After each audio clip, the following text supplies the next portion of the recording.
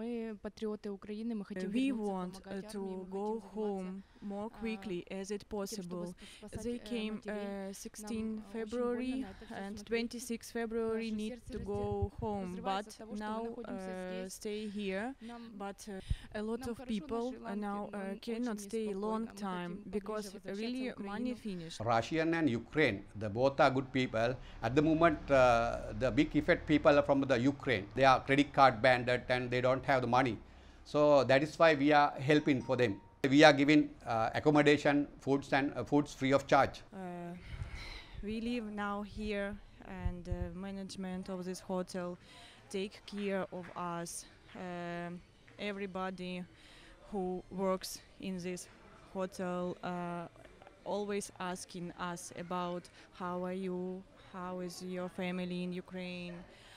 Maybe you need something. If you need a lot of people worrying about the situation. If you compare to all over the world, so the hospitality industry, we are the number one. I think that would be the reason that I don't know what is the reason we have done. I think this is out of our blood. So we can't forget and we never neglect for them. Actually, so if someone giving the foods and accommodation, that is not enough, I think. So we should consider about the mentality. All tourists really we cry.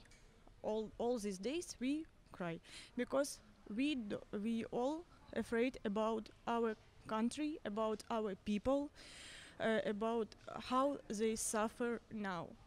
As for tourists in Sri Lanka, Ukrainian tourists in Sri Lanka, now we are safety, but our families, our houses, our friends, parents, grandparents, they need help. So what can I say?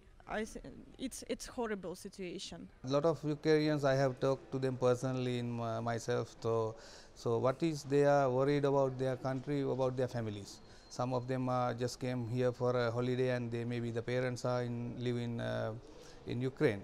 So they only worry about them and the current situation. They don't know what is ongoing there. All relatives hiding underground floor, even all the grandmothers and son is need to go to army to protect our country. All city is bombing by Russian military. Внучка тоже сидять заховані в підвалах, бомбоубіжищах. It is their mind. So, but as a hotel, we give them experience that to go out from that situation. We do some entertain in the morning and the evening, and we mingle with them whatever they require in these situations. So we try to fulfill their situations. So at the moment, we are encouraging to make their mentality. An example, we are giving the free tours, free excursion, Gold City and some other excursion.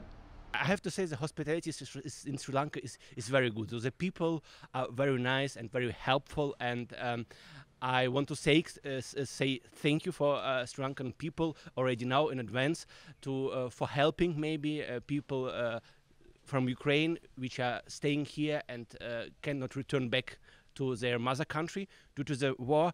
I want to say thank you to help these people not to stay in the street, not to stay hungry, and help them to return. Thank you, Sri Lanka.